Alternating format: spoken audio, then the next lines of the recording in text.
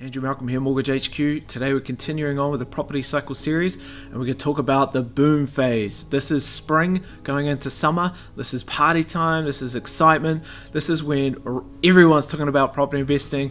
If you're not in property investing, you want to get into property investing. If you do have properties, you want to buy more and you're starting to think, is this the top of the market? And every time you think it's the top, it just keeps going up and up and up. And New Zealand, in particular Auckland, have had some really big boom phases recently. So we'll talk about those numbers towards the end of the video. What is a boom phase? What are the characteristics? Now this is where there's confidence everywhere. Most people, except for your contrarian investors, which I'll explain in a sec, are really excited about property investing. They want to buy.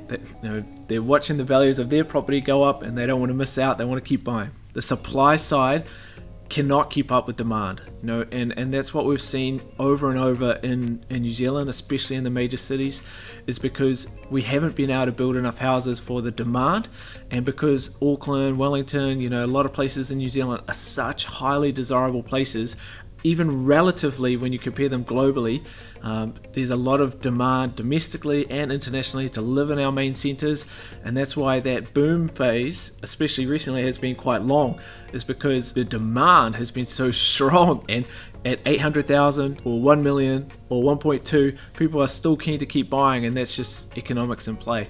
If you look at a house and you think, oh, $1 million, that's ridiculous, it's not worth that, but 100 other people think it is, then those 100 other people far outweigh your decision, your opinion. So you just gotta say, hey, look, this is the market, this is the market value. It is a seller's market. That's why you see so many people in a boom market. They sell one or two properties, they realize a lot of gains, but they might miss the forest for the trees, and a lot of people jump the gun. It might be the start of a boom phase. They sell a property, feel like they made a massive gain because they bought the house 5, 10, 15 years ago, and then what ends up happening is that boom phase keeps going and they realize probably sold a little bit too early.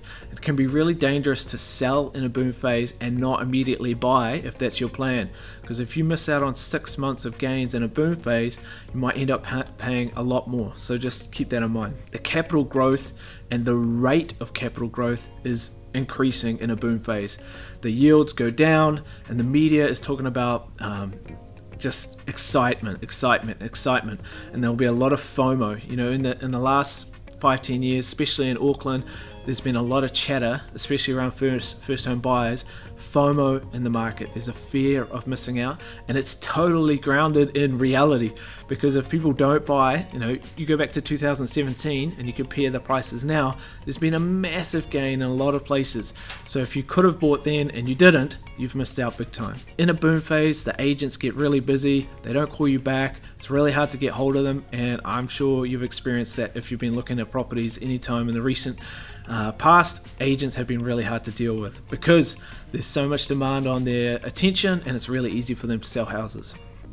There's also a corresponding renovation boom in a boom phase of property cycle, because people have extra capital gains, feeling wealthy, they want to live as good as they can, so they're borrowing against that equity that 5 years ago wasn't there. Banks are also going to get FOMO in the boom phase. They're keen to lend, they're incentivizing even more lending and switching, so you'll see bigger cashbacks. And people are spending their capital gains on jet skis, cars, holidays.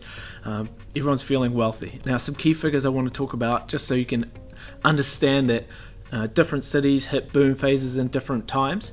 If you take Auckland in the 5 years to 2016, so from 2011 to 2016, there's an 81% average increase in prices in Auckland, but the income increase was only 17%. So you can see in that 5-year period, there was a massive gain in Auckland up to 2016. In Wellington, we see a slight delay. So the 5 years from 2016 to 2021, there was an 83% increase in price in house values in Wellington, but the income only went up 28%.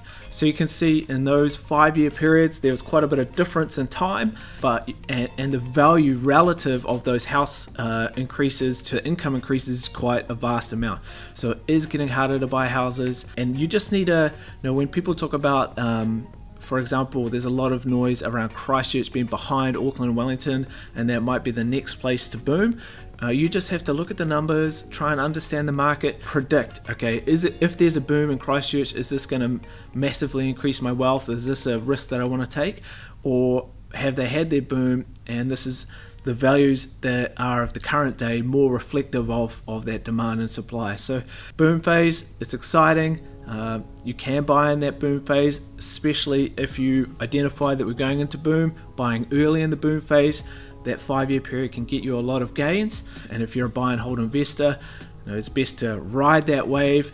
Don't sell too early unless that's part of your plan, and if you do sell, try and replace the asset quickly. So let us know in the comments below if you've got more questions about property cycles. Don't forget to subscribe.